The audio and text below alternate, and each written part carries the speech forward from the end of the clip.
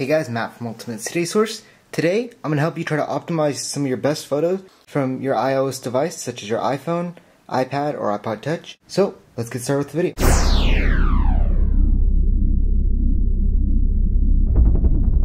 Okay guys, so this is really simple. All you're going to want to do is make sure that you do have a device that can autofocus or that has auto exposure control. If you don't know what I'm talking about, simply just go into your camera app. So I'll just turn on my iPhone 5 right here.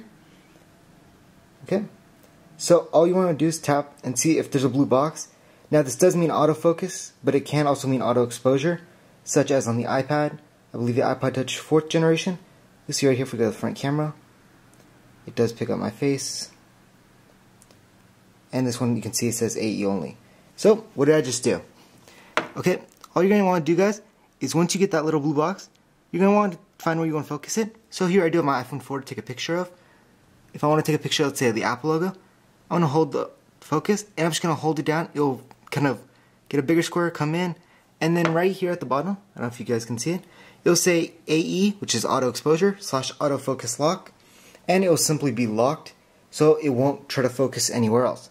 So if I move my hand, it's still going to be blurry. Nothing but that distance is focused. So if you know what it means, it's really simple. Again, it's control on any device with the blue box. Simply to get out of this, just simply tap anywhere, and it will go away again. This is also controllable in video and on the front camera like you saw. So, this is Matt from Ultimate City Source. Rate, comment, subscribe. Let me know if you guys knew about this tip or anything else you'd like to see. So, see you guys in the next video.